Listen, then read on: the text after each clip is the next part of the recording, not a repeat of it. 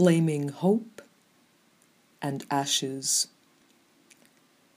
Inner wisdom speaks our renewal, as sweet scented flames birth ashes for our transformation.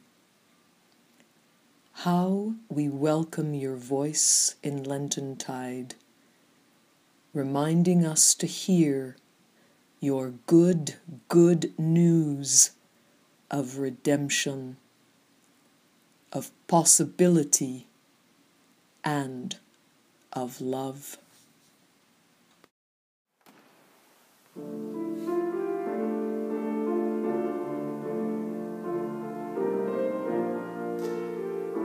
Welcome to Roncesvalles United Church.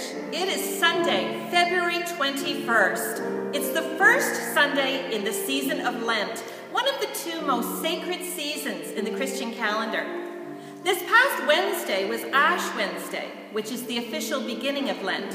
And since we couldn't be together for an Ash Blessing service, we're making that Ash Blessing possible for you this Sunday. If you picked up your bag of ashes from the church, we're going to show you how to use them a little later in the service. If you didn't, don't you worry. You can do a blessing for yourself just the same. Ash Wednesday and the first Sunday in Lent go together very well. One sets the intention, the second gets us going. So I think it's wonderful that we're doing both together today. We have some beautiful music to celebrate with. We have some beautiful prayers to hear. Lent may be a season of introspection, of going within, but that certainly doesn't mean it's not also a season that can bring us tremendous, enriching joy. So thank you for being with us for Ash Wednesday and Lent 1. We're going to begin by having Bettina pass the peace with all of you, and then she's going to put out the first of our Lenten candles. Thank you so much, Bettina. Each week of Advent, we light one more candle as we approach Christmas Eve and the light of Christ is born into the world once more. In Lent, we extinguish one candle each week as we approach the darkness of Good Friday. Joy will return on Easter Sunday, but for now our journey through Lent leads us within.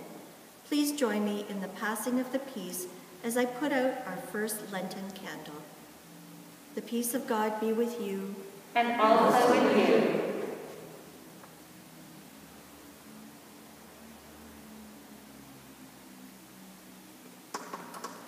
Let's sing together our Lenten song, As the Sun with Longer Journey. We're led today by David Walsh.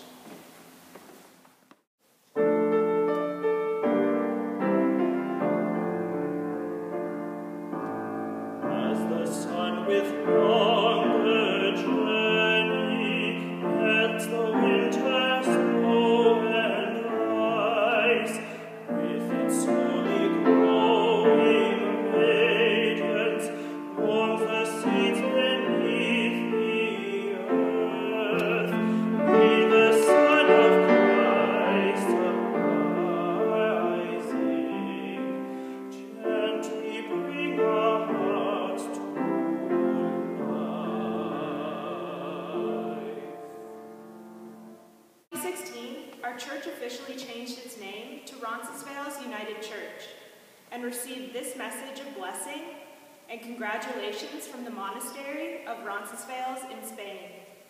Roncesvalles, Spain is a starting point for ancient and modern-day pilgrims, beginning the famous and arduous Camino pilgrimage walk. These monks offer food and encouragement to people of all races and faiths to help them on their way, just as we do every Sunday with our own meal program. Our prayer for the start of Lent was created by the monks in Roncesvalles, Spain. It reminds the traveler that God is everywhere, always. The journey's end in the monk's prayer is the Cathedral of St. James at Santiago de Compostela. For us, it's the peace of God in our hearts, minds, and world, wherever we may be. Let us pray. O God, who brought your servant Abraham out of the land of the Chaldeans, protecting him in his wanderings, who guided the Hebrew people across the desert, we ask that you watch over us, your servants, as we walk in the love of your name to Santiago de Compostela. Be for us our companion on the walk, our guide at the crossroads, our breath in our weariness, our protection in danger, our shade in the heat, our light in the darkness, our consolation in our discouragements, and our strength in our intentions. So that with your guidance, we may arrive safely at the end of our journey, enriched with grace and filled with joy. Amen.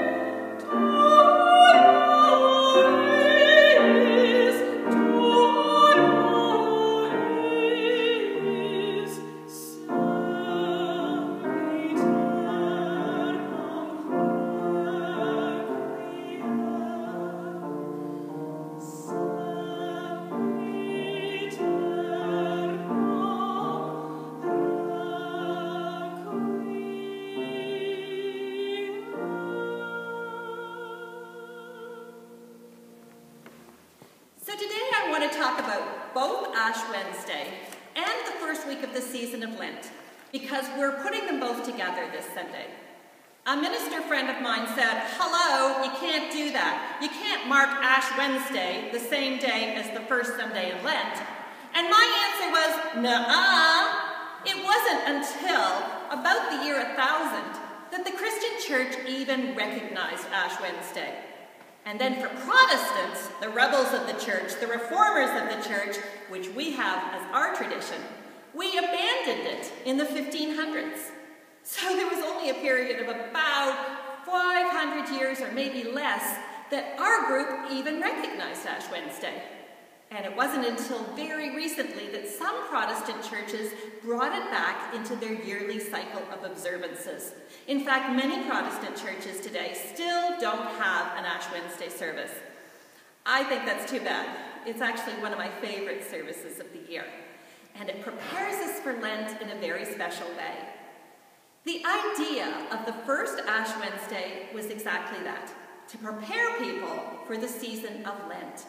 It was a day on which you kind of set your intention for the many days that were to come. The period of Lent lasts roughly 40 days. It's meant to mirror the 40 days that Jesus spent wandering in the desert, preparing for his ministry after he was baptized and before he started to say amazing things that would change people's lives. He spent time in the desert being tested by the devil. So the idea behind Lent was that we also bring something into our life that tests us, that stretches us. In fact, the word Lent means to lengthen. So Ash Wednesday seemed to be an appropriate moment to say, Lent begins now. And in fact, the tradition became that when the priest put the blessings of the ashes, which we'll get to later, on the forehead of the practitioner, that was the moment that Lent began. And it ended on the Thursday before Easter. We'll talk about that in a few weeks. So what does Ash Wednesday mean to us then? Well, as true Protestants, we get to say, if it's not in the Bible, we don't have to do it. That was the basis of the Protestant Revolution, of the rebel acts that happened in the 1500s. If confession wasn't in the Bible, we weren't doing it. If absolution by priests wasn't in the Bible, we weren't doing it. They were people that really took back the scripture into their own hands and turned away from traditional teachings of the church that just didn't seem to make sense anymore. It is so easy for all of us to fall into thought patterns which don't serve us anymore. Our conditions in life change, our wishes or desires in life become new and transformed, and yet we still carry thought patterns that hold us back into a kind of childlike state sometimes of feeling guilty and small and lesser. And in a lot of ways, that's how Ash Wednesday was observed by the earliest church people. In fact, they had 4 tenets to Ash Wednesday and to Lent. The 4 tenets that we were supposed to observe were abstinence, fasting, almsgiving, and prayer. It didn't sound like a really fun time. And in fact, the basis of Lent in the earliest times was all about repentance. I mean, it made perfect sense for that time, didn't it? In the 1100s, people were living in a very different, and in many ways, regardless of what we see around us, a much more precarious kind of world. The Pope was just becoming to be established as the true head of the church. Kings of England were only just beginning to become a confirmed monarchy.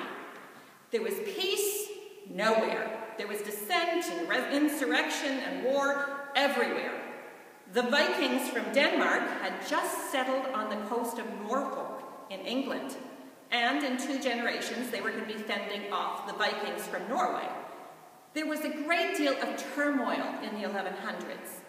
And so the elders of the church looked around and thought, if people are suffering so much from poverty, from war, from oppression, we must have done something wrong. God must be punishing us for the decisions that we've made. We must have to repent and atone. So Ash Wednesday became a period of exactly that, a period of atoning, of blending, of covering yourself sometimes with true ashes and sackcloth, a time of humbling yourself before your God and simply asking for mercy for the horrible sinner that you were. In fact, the blessing of the ashes originally said, either you are dust, and to dust you will return, a recognition of our frailty as human beings, or repent, sinner, or die. I have to say, I have never been able to give either of those ash blessings, but that's okay, because we're the Protestant church, remember? We're the rebels. We're the ones who said that may have been okay then, but it's not okay for where we are and how we know God now. So given that Ash Wednesday doesn't even exist in the Bible, there's no time when Jesus applied ashes to his disciples' forehead, which means that as Protestants, we don't have to observe it. What is there in Ash Wednesday that might be meaningful for us? As I thought about that, I thought about those 4 tenets again, those 4 foundational ideas from the original Ash Wednesday and Lenten times, the ideas of abstinence and fasting the idea of almsgiving and prayer. And what do those mean in our times? Because really, a lot of people these days find it difficult to believe in a God who punishes us for having free will, which was a gift from God. And yet, as we struggle to learn to use that free will, somehow God rejects us. A lot of people look at the Bible, as we have through our great Bible adventure, marching through those books of the Old Testament, and said, I'm not sure about that ancient theology that tells us that somehow we were separated from God. We were marked off from God. When what the Bible in fact tells us, what we see in Scripture is that no matter how often we human beings fall short, God continued to companion, continued to guide, and continued to bless. So what are we going to make of our own Ash Wednesday and Lent? What are we going to make of this idea of abstinence, fasting, of almsgiving, and prayer? Well, this is the idea that I had. I started with abstinence. Now, I was really interested to see what was it that the average person in the 1100s had to abstain from. I mean, what did they even have? If you were a peasant, the answer would be nothing whatsoever. And the earliest reference I could find to what people had to abstain from, starting in Ash Wednesday and throughout Lent, were they had to abstain from joviality, swearing, and beating their master's oxen. Okay, let's see what we can do with those if we want to celebrate Ash Wednesday our own way. Well, the idea that the peasants had to refrain from joviality was a questionable one for me. If you look at the conditions of the average person in the 1100s, joviality didn't seem to be something they would have a lot of. However, when you looked at swearing, you could well understand why they would be doing that a lot. Kicking or hurting or beating their master's oxen, well, I'm going to say that we probably still do that, in fact. That's the one I was particularly interested in.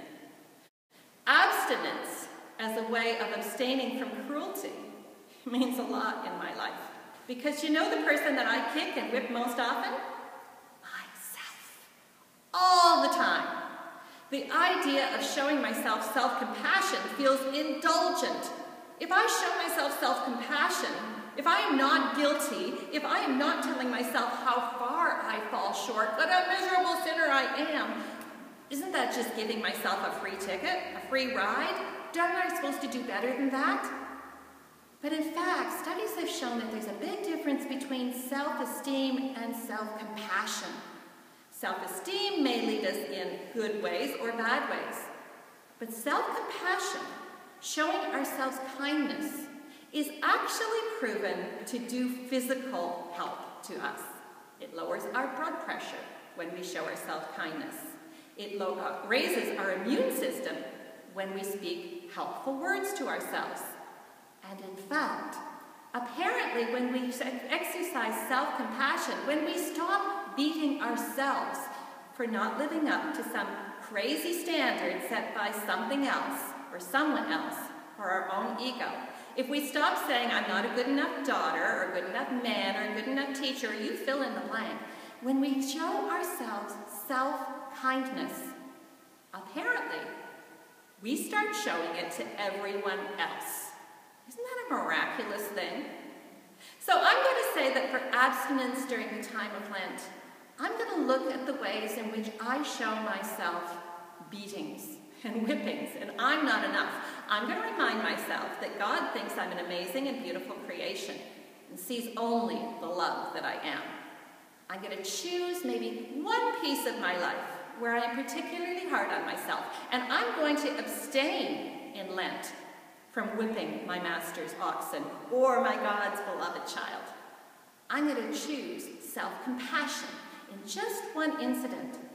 And then I want to see how it feels in my body, in my life, and how I hope it will flood the world around me with compassion as well. So that's my idea for abstinence. You, of course, can choose a way that you're whipping your master's oxen and choose for yourself. The next one is fasting. This is actually something I love about the Church Fathers in the 1100s. And that's a short list, I have to admit. The people in the 1100s, especially in the Germanic countries where Christianity really took off, by this time in the calendar, were starving. They were starving. The meat, if they had had any at all, had been salted into an unrecognizable mess and had long been eaten. The vegetables were gone. They were rooting through the snow often, even to eat grass. So the idea of fasting during Lent was actually designed to ennoble a suffering that people were living through. It was meant to give them dignity in a time of year where they might be hard on themselves for not having enough. It was meant to show them that this difficult, challenging time was actually a sacred time, a time that could bring them closer to God. Well, how do we fast in our own lives? What brings us closer to God? I think, like the peasants, we are in many ways starved, not just for self-compassion, but we're starving ourselves by not seeing the things that we do have. If we don't have to root around in the snow to eat grass, as our ancestor did, we may feel guilty about the blessings that have been brought into our lives. Guilty if we sleep in a warm bed. Guilty if we have food to eat. And yet, how is the world served by that guilty? Isn't the world better served if we can see instead the abundance that we have been given in all situations? I remember years ago reading a book which was simply titled Gratitude. It was about a man who had come to a place in his life where he had lost everything. He had become bankrupt, he had lost his marriage, he had lost his job. There was nothing in his life that he had counted on as a firm foundation that he still had. And living in a boarding house on government subsidy, he decided that what he did have, he wanted to see. What he did have, he wanted to claim. And what he did have, he wanted to make the most of. So he began writing gratitude letters, one every day. And the first one was something simple to the person who ran the boarding house, simply saying thank you for the things that she did when she was dealing with a lot of people that were really down on their luck. And the second one was to a teacher he remembered way back in grade 5 who had such faith in him. And as the days went on, day after day after day, he began to think of more people to be grateful to and more things in his life that were indeed blessings. And he realized that he had been fasting, living in a world where he felt there was not enough, when indeed he was living in a world of sacred abundance. So I think this year for Lent, for my fasting, I'm going to think about the ways in which I am starving myself from enjoying and seeing and sharing and noting the great blessings that are all around me. I may note down one blessing at the end of every day. Again, we've been shown that this has great value for us physically, mentally, emotionally. But it also turns Lent, just as it did with the first idea, into a sacred journey, into a time of enrichment. So that's abstinence, and that's fasting.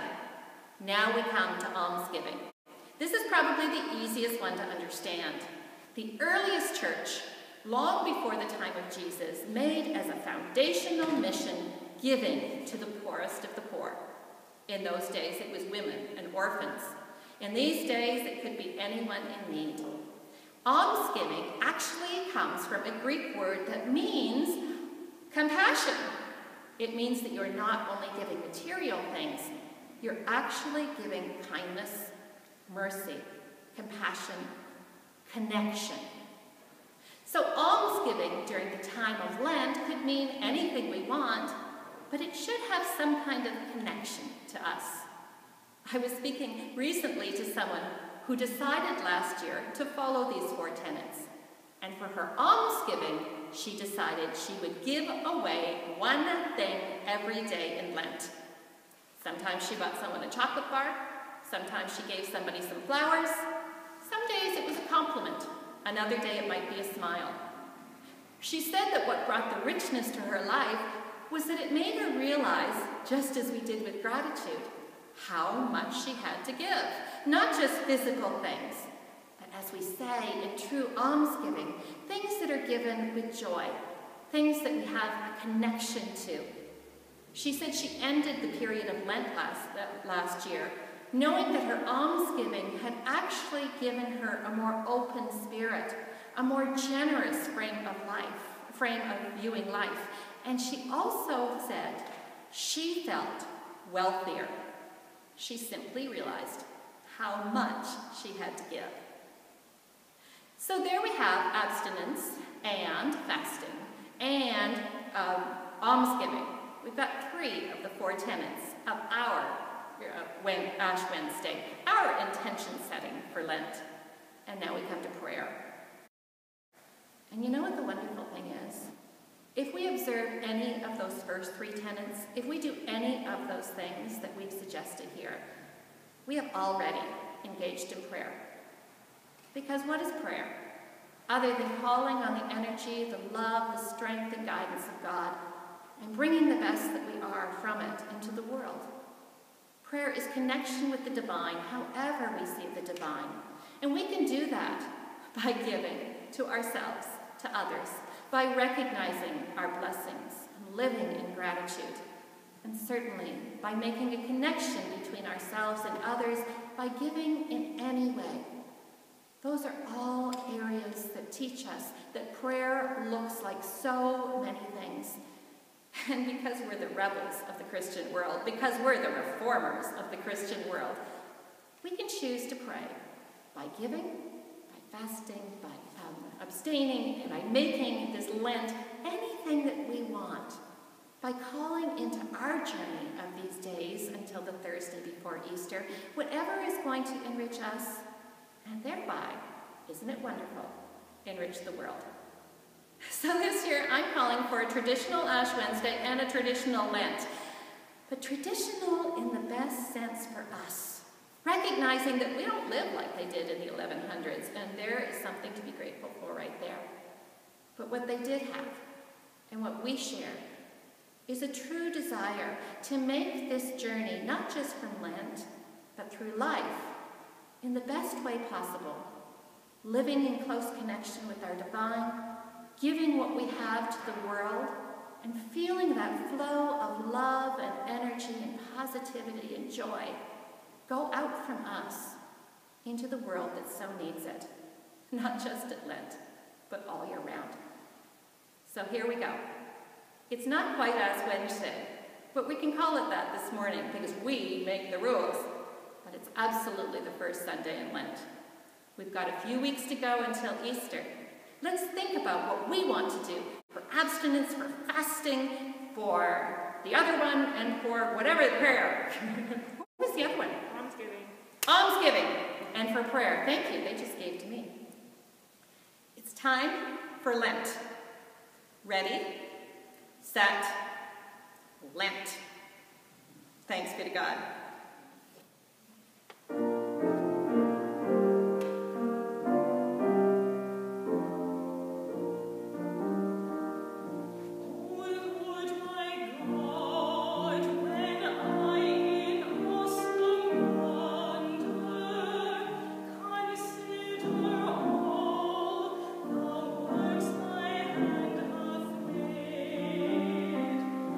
I see the stars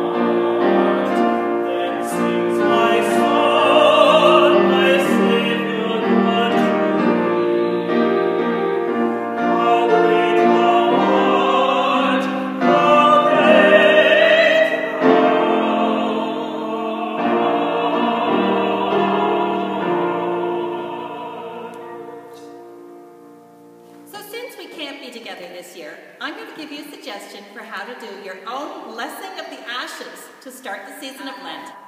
Some of you will have picked up packages of ashes from the church that were available on Saturday. If you did, those ashes were made from the palms that we saved from Palm Sunday last year before Easter. And if you go on Facebook, you'll be able to see me, with a little help from Mac, burning those into the ashes that go into those packets. But if you didn't pick up one of those packets, don't you worry. You can still do a blessing. So you're going to want to hit the pause button, and you're going to want to go and get some olive oil, or any kind of oil. Even baby oil is going to do. Hit the pause button and come back and join me. All right, I'll go package from us. Set up. Thank you so much, Reverend. Great. We have our oil, and some of us have our ashes. If you've got the ashes, you want to open the package, pour a little bit of the oil in. Just a tiny bit goes a long way.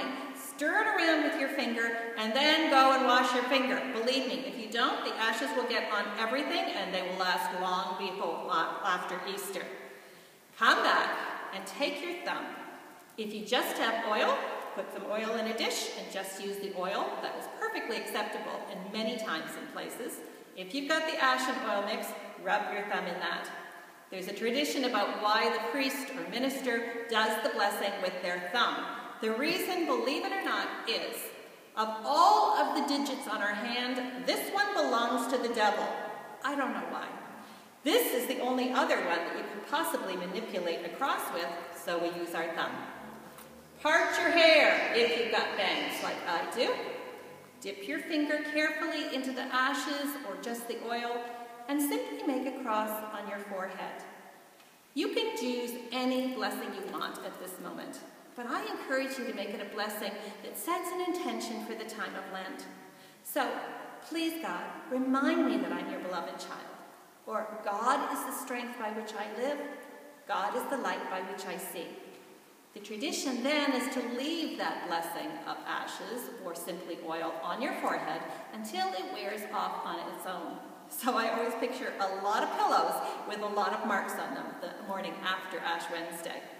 It's a simple way to start your Lenten service, to set your intention for the time ahead, and blessings on everyone. Loving God, we, your people, offer these prayers.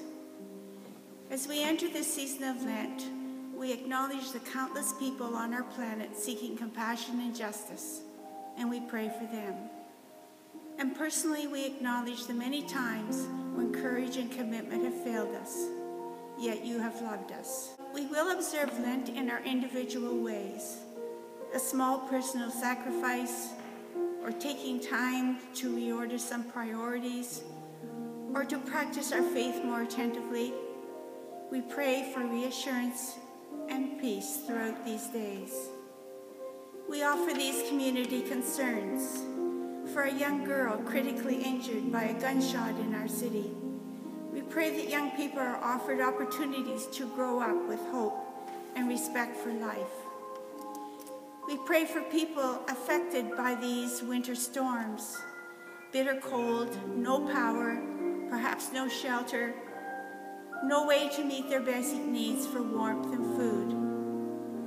We pray for guidance for our leaders here at home and for the leaders of our American neighbors, that they may govern wisely to bring about justice and peace for all. Be with the Hunking family related to me who have lost Vaughn, daughter, sister, and aunt. Comfort them as they remember her dedication to family, friends, community, and church. We pray for these people needing support and care. Dennis, Albert, Ruby, AJ, Sammy, Amy, Verna, and those we name in our hearts. We give thanks today for all who work for healing, health professionals, caregivers, teachers, ministers, social workers. We give thanks for those who have left their comfort zones and stepped up in innovative ways to support people who are affected by lockdown and job loss. We give thanks for every goodness in our lives, for the freedoms we share and the opportunities that lie before us. And we give thanks for Mona, whose birthday is tomorrow. Happy birthday, Mona. Amen. Now go out into the world. Go with a daring and a tender faith, knowing that the world is waiting for you. And may your Lenten journey begin with grace and end in joy. And may the love of God, the grace of our Lord Jesus Christ, and the fellowship and communion of the Holy Spirit rest and abide upon us, each one, now and forever. Amen.